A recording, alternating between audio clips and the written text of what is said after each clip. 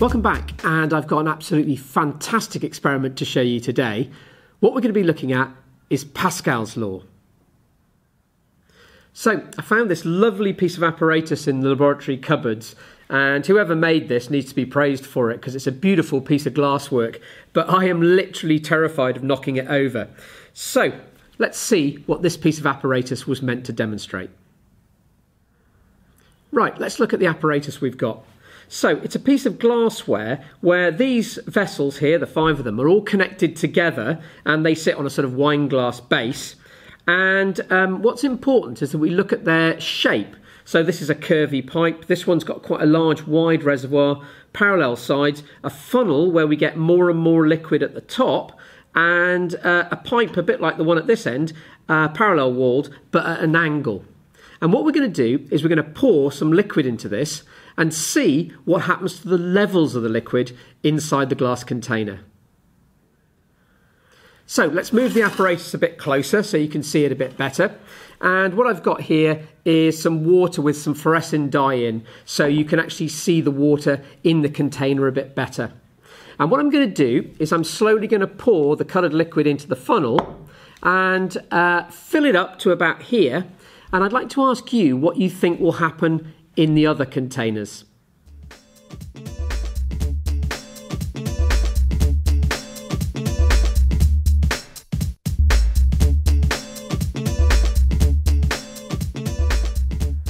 So here goes. Let's start pouring some in and see what happens. So you'll notice that the bottom part fills to begin with, but let's get it so there's a bit more water actually in the funnel-shaped container.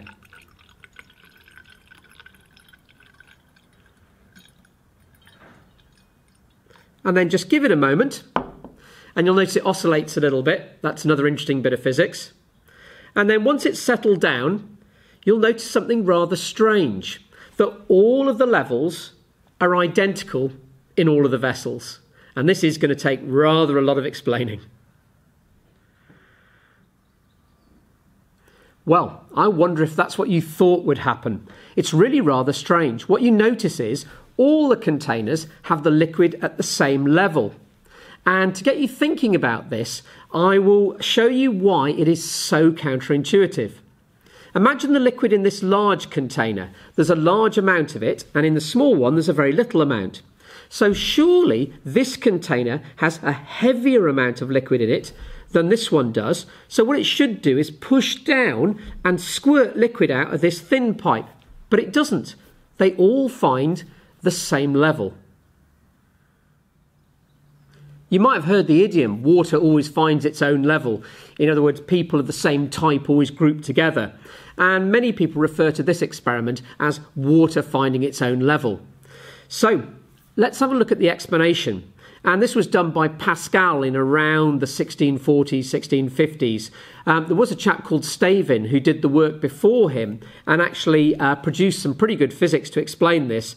He did it about 40, 50 years earlier, but he wrote in Dutch and his work was sort of not really noticed.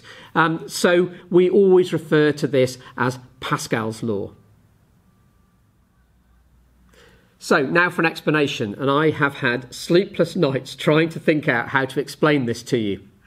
I spent a bit of time on the internet to see what other people had done, which is something I don't normally do before making a video, and I noticed that everyone said water finds its own level, or they said pressure only depends upon the gravitational field strength, the density of the liquid, and the height of the column.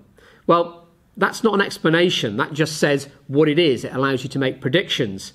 So what I'm going to try and do is I'm going to try and explain why a heavier mass of liquid here doesn't go down further than a very light amount of liquid in this side. Right, you ready? I'm going to try my best. So there are a few things we need to understand. Firstly, we're in a gravitational field, that due to the Earth, and so all of this apparatus feels the same G, the same gravitational field strength. So there isn't sort of weaker gravity on this side and stronger on that side. The next thing to realise is the liquid is all the same liquid. So I've got water in here just with fluorescent in it.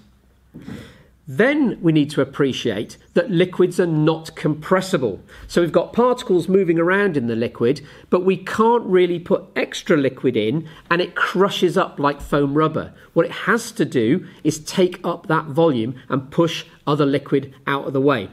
So we'll start with those points and then we'll see how that can be used to explain what happens. Now, I think you all know that pressure is force on area. And what Pascal basically said is if you take a liquid at any equal level, the pressure will be the same. And that pressure is transferred throughout the liquid. So any pressure felt at this point is the same as this point and this point, etc. So the pressure all the way along the bottom of this is the same. Now, the way to get your head around this is to think about this middle one. We've got a column of liquid here, which has a mass, feels a force due to the gravitational field, so it has a weight, and that weight acts down on the rest of the liquid on a surface area equal to the size of the container, so we've got a pressure at that depth. Now, what would happen if we made the column of liquid narrower? And I wish I had one of these that was vertical. If that was the case, we'd have less liquid, less mass, and a lower weight, but we'd have a lower weight on a lower area. So we'd still have the same pressure. And I hope some of you can see that that's the key to why this level and these levels are the same. But now we've got to explain this funny shape and perhaps this one.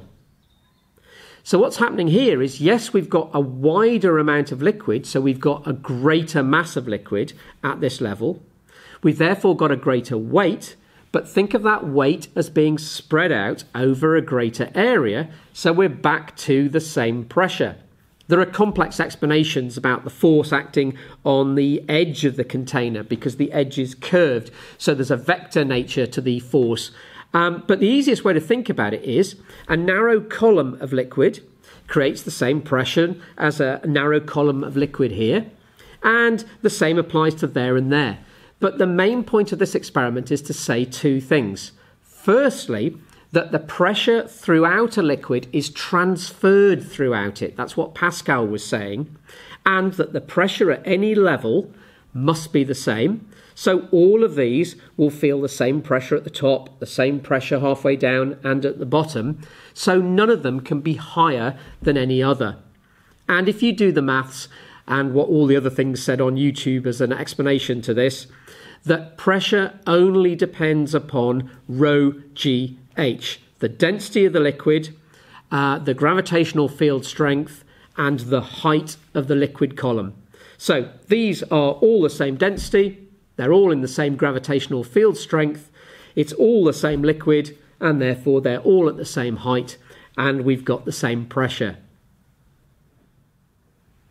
Now, if I haven't baffled you completely and made a mess of the explanation, there's just one thing I'd like to add, and it's really obvious.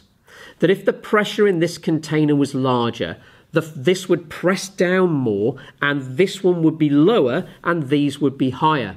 And that clearly isn't the case. So the pressures at any level must be the same. Water always finds its own level.